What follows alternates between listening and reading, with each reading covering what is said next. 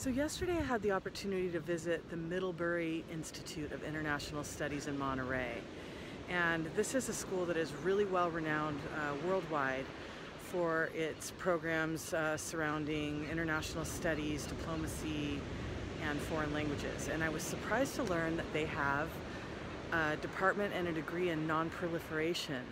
If you don't know what that means is it's the pursuit to try to eradicate the spread of nuclear weapons or weapons of mass destruction around the world.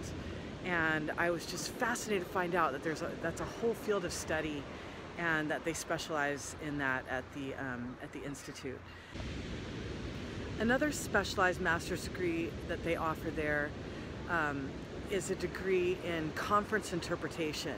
This is a really specialized field of interpretation, and it's considered to be the most prestigious form of interpretation, which I just found fascinating. I don't think I'm anywhere near ready to even apply for a program like this.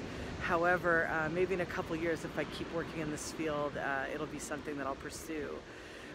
It's considered to be prestigious because you do conferences in cities all over the world, and you can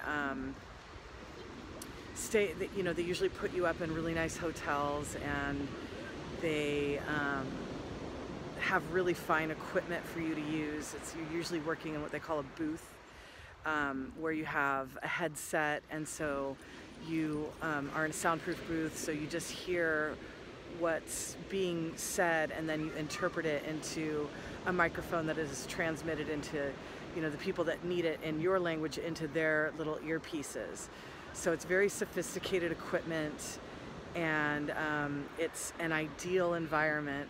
Although when I was taking my introduction to interpretation class, Judy Jenner talked about how oftentimes it is not an ideal situation. Sometimes your booth will just be at a table where you can hear everything around you, and they're going to be able to hear you as well.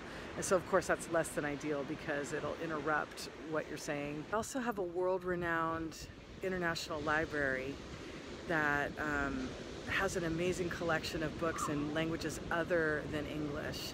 So over a third of their collection is in a language other than English.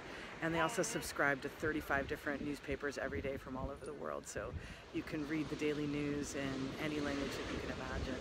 So these are some of the things that I found fascinating about the Middlebury Institute of International Studies in Monterey.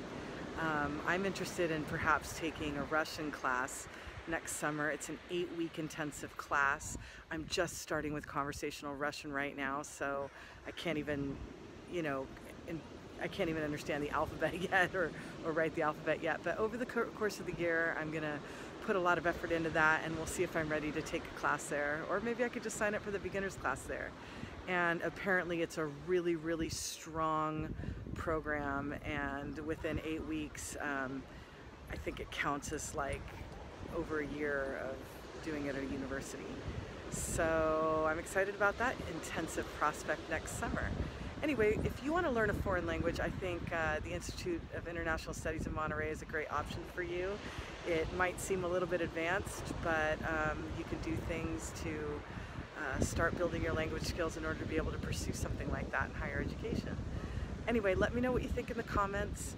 Go ahead and leave me a comment about anything that you want to know about foreign languages in the future. I would love to get some ideas for some videos in the future. Thanks a lot, and this is all for today on Zito Enthusiast. Well, since I'm here, I thought I'd show you guys a little bit of this beach that I did my little recording on today. It's kind of an eerie day because there's fires around, so you get that funny filtered sunlight.